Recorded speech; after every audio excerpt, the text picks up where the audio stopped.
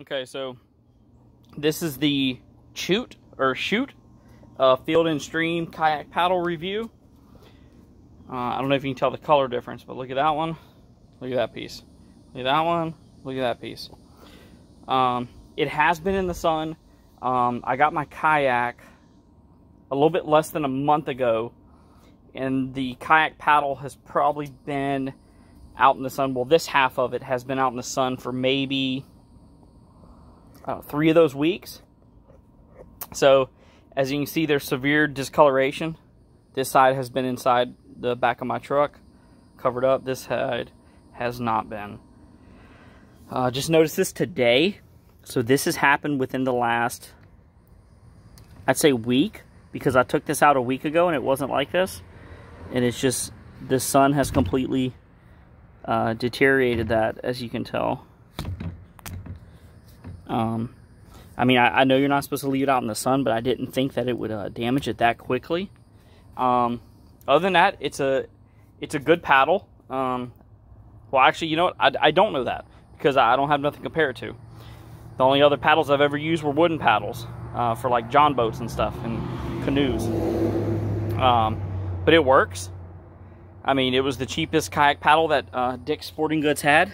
It's a 220, or no, 240. Sorry. That's what was recommended for my height and the kayak width. It does float.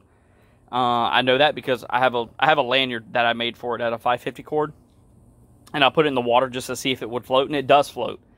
So that's a good thing. It's got a compartment that starts about right here, and then I think it goes all the way to the end, and then on the same side on here, it does have these little, what are these called? Like drip rings or whatever, to help keep the inside of your boat kind of dry. They work well. And I'm not sure what this little nodule is for. I don't know if this nodule is supposed to, like, allow you to know, like, oh, this goes in my right hand.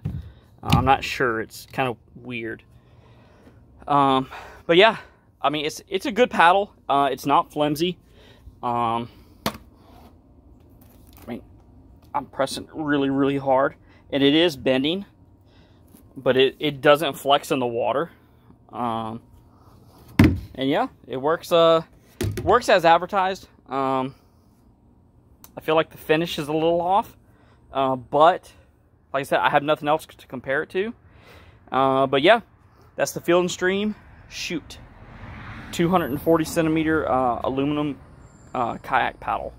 Oh, and by the way, it weighs 41.6 ounces, if you're wondering. But yeah, hope y'all like it. Make sure you comment, like, subscribe. Tell me what else I'd like to see. Bye.